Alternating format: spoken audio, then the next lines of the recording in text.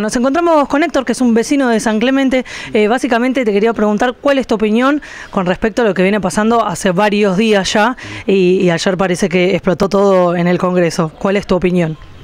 Mi opinión es que como estos señores el lunes creo que quieren sacar, la quieren sacar sí o sí a esta ley, que esto explota, siempre y cuando no le sigan metiendo y robando a los jubilados. Porque los señores estos ganan fortunas, o parece que no los parió una mujer, o porque son hijos de quién. Esa es mi opinión, porque yo creo que son, no tienen necesidad de, el día que se jubilen, se van a jubilar con 100 y pico de miles de pesos. Y nosotros, los señores de la mínima, nos tenemos que, hablando bien en criollo, cagar bien de hambre, para poder llegar ahora a los que nos quieren sacar. Héctor, ¿vos en día sos jubilado? Yo soy jubilado, sí, soy jubilado. ¿Y qué te pareció esto, lo que alegaron ellos, que a partir de junio se iba a empezar a reincorporar lo que faltaba, que eran por unos meses, que tenga que aguantar el jubilado justamente? Sí. Bueno, que tenga que aguantar jubilado, pero que me devuelvan los 6 meses que me están choreando, porque me lo están robando. Son 100 y pico de miles de millones de pesos que me lo están robando y después me lo quieren equiparar. No lo van a equiparar nunca. Y los jubilados que se van a jubilar en el futuro van a ganar. En este momento te jubilás con un 60, 70%. Se van a jubilar con un 40% de su haber. Y eso es robo a mano armada. Pero como son de guantes blancos los señores esto, creo que bueno, vamos a ver qué es lo que pasa. A mí me parece que si llegan a hacer todo estas, a ver cómo te puedo decir, esta patraña que están haciendo, el pueblo argentino tiene que salir, no nos podemos quedar quietos. Es el futuro de nuestros hijos, es el futuro de ellos mismos, es el futuro de sus hijos, es de estos señores senadores que el lunes se van a, o hoy a la tarde se juntaban hoy para ver qué hacían con el señor Macri, el PJ y los senadores del PJ, vendidos, porque otra cosa no puede ser, porque son unos vendidos, traicioneros, vende patria, otra cosa no son.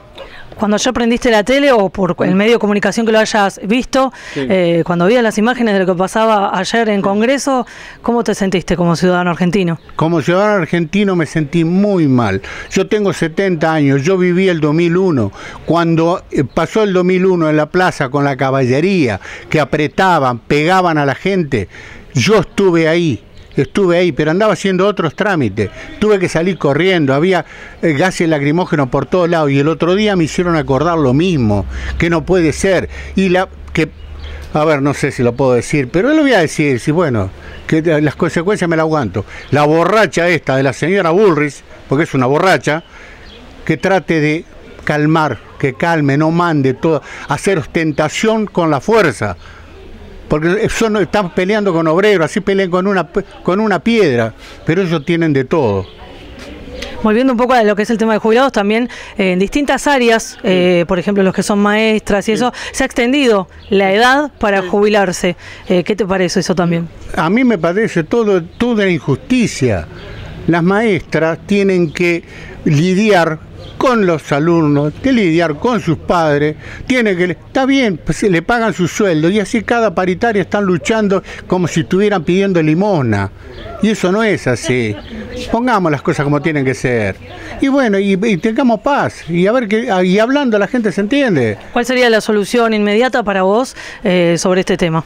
Este tema de la jubilación, lo inmediato es dejarla como está. Dejarla como está y después seguimos hablando.